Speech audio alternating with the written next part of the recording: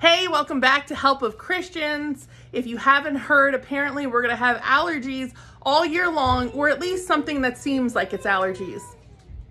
Well, I have been talking about this a lot on my channel. Prophetic word, God has already given us something to keep our immune systems at the best that they can be, something to fight whatever they're dropping, spreading, whatever. It is oil of the Good Samaritan. If you don't have any, you can get some at my store, or you can make your own. My very first video on this channel is how to make your own oil of the Good Samaritan.